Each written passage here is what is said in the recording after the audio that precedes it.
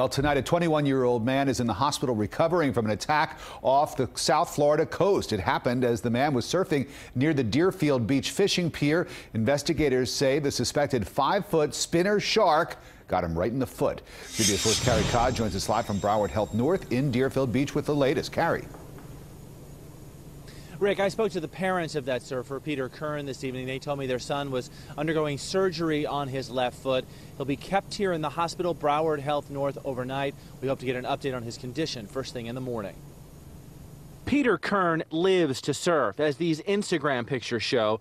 We're told he's a fixture riding the waves in South Florida. But on Monday afternoon, he got an unexpected visit while surfing from a shark. He felt the bite and saw the shark jump and spin after it bit him. Mike Jackals with Broward Sheriff Fire Rescue says Kern told rescuers that a 5-foot spinner shark like this one bit him on the left foot. BSO says Kern told them he was surfing about 50 yards offshore with a friend when the shark struck. He said he was lucky. He was shocked by this.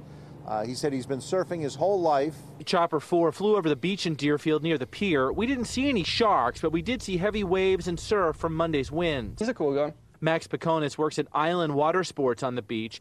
He said he knows Kern and has often surfed and skated with him. When you're surfing, you're just going to have to keep the thoughts about sharks in the back of your head, I would say.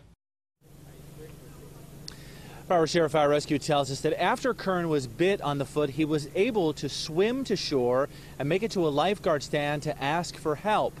Just a harrowing experience for this young man. Live in Deerfield Beach, Carrie Codd, CBS 4 News Tonight.